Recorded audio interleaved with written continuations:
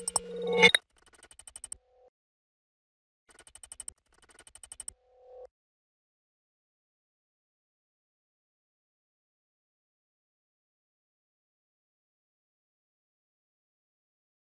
the previous video, we could see how the horizontal and vertical alignment for a road axis can be defined.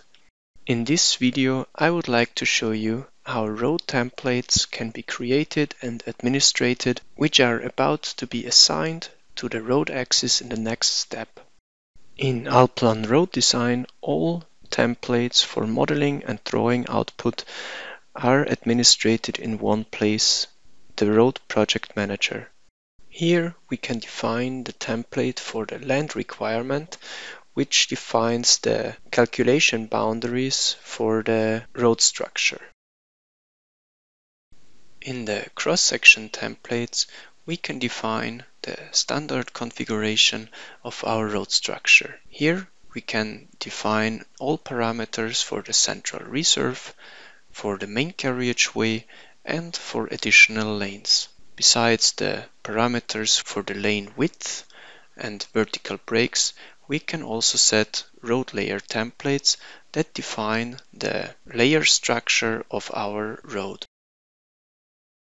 For additional lanes, the superelevation property is directly defined in this template. It is possible to add up to 6 additional lanes to the standard cross-section. In the roadside templates, all parameters for the surrounding structure of the road body can be defined.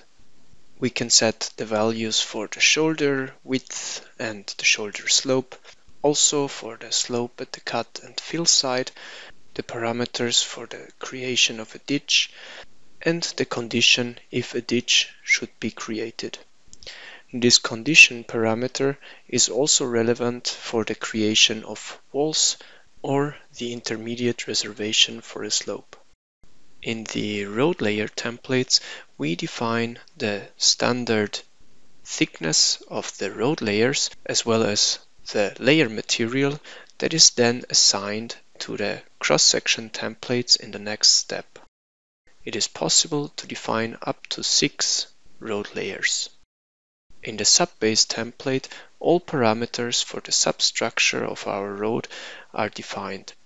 These are the minimum thickness of the road, the excavation angle, and the turn-off point of the subbase.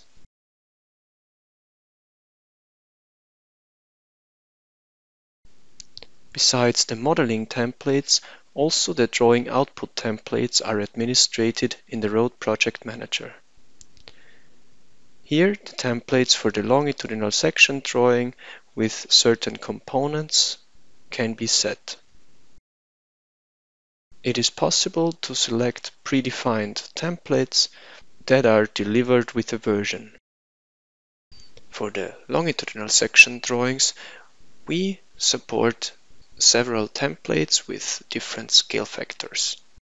As always, we can add additional drawing templates with the right mouse click navigation. The drawing templates for longitudinal and cross-section drawings are strictly separated into tabular and graphics components. The tabular components can be added by clicking on the Drawing Templates entry. All graphics part components can be added by clicking on the dedicated graphics part entry. Once the templates are created, they can of course be reused multiple times. Besides the drawing output templates, also report templates are administrated in this dialog.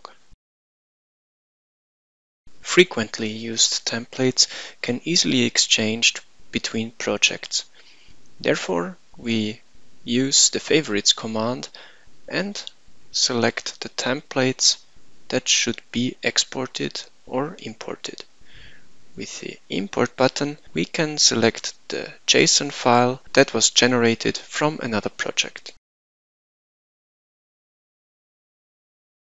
After importing these configurations, they are directly accessible in the Road Project Manager and can be selected for further detailing.